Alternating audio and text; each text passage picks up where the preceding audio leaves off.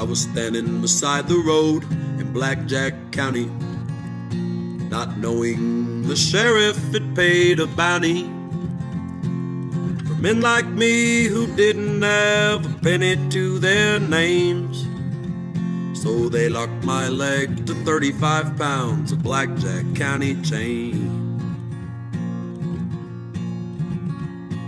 And all we had to eat was bread and water, and each day we had to build that road 1.25 miles. Black snake whip would crack our backs if some poor fool complained, and you couldn't fight back wearing 35 pounds of Blackjack County chain. And then one night when the sheriff was a-sleepin', we gathered all around him, slowly creeping. Heaven help me to forget that night in the cold, cold rain, when we beat him to death with the 35 pounds of Blackjack County chain.